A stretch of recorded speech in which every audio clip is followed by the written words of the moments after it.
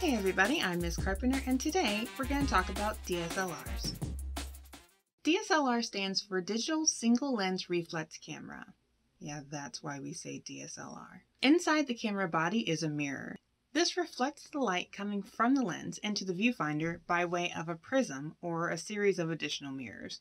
This is how you can see what you're filming right through the lens. DSLRs are used for photography, but they can also be used for videos.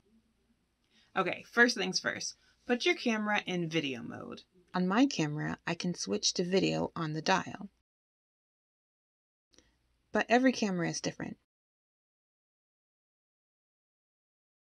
For our class, I want you to practice filming using manual mode and manual focus, so make sure you're in manual mode.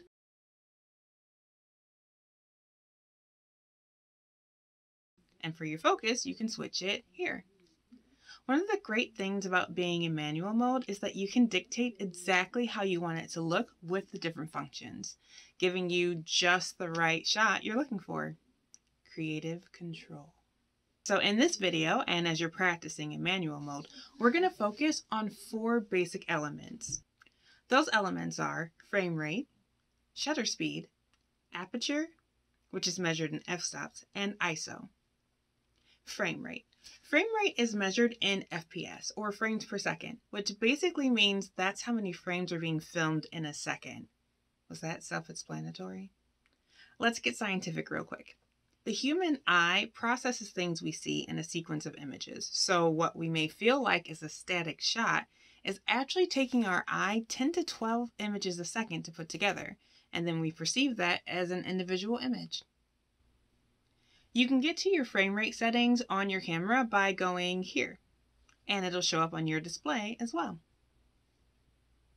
Okay, so when we're talking about video, standard frame rates are 24, 30, 60, and 120. Those numbers, depending on the camera you use, might differ by a smidge. So for my camera, instead of 24, it's 23.98. Instead of 60, it's 59.98. The higher the frame rate, the more images per second are being filmed. This makes 60 and 120 ideal for doing quality slow motion filming. Quality.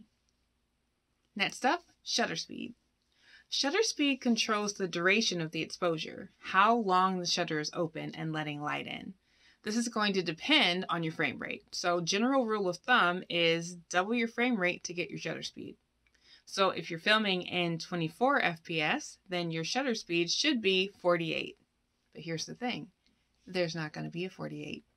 If the number you're looking for isn't there, round up slightly. There isn't a 48, but there is a 50, which will work just fine. How do you view or change your shutter speed? Good question.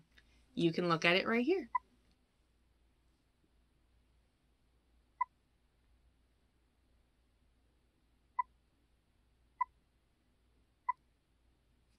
Aperture. Aperture is a small set of blades in the lens that control how much light will enter the camera. For real. Those blades can be widened or closed to a small hole. If the aperture is wide, more light is allowed in. If your aperture is more closed, the less light comes in. Aperture is measured in f-stops. A high f-stop, like f22, means there's not a lot of light coming in. A low f-stop, like 3.5, means it's pretty wide open. Let the light shine in. Your aperture also controls how sharp your picture is based on your depth of field. So if you have a shallow depth of field, something closer to you, you want a low f-stop. If you have a full depth of field, like a landscape, you'll want a higher f-stop. This also is a tool to use when you want your background to be more blurred out when your focus is on a certain subject. Small f-stop, 1.4, is a beautiful thing. This is how you change your f-stop.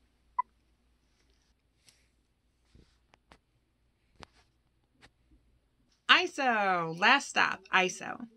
ISO measures the sensitivity of the camera's image sensor.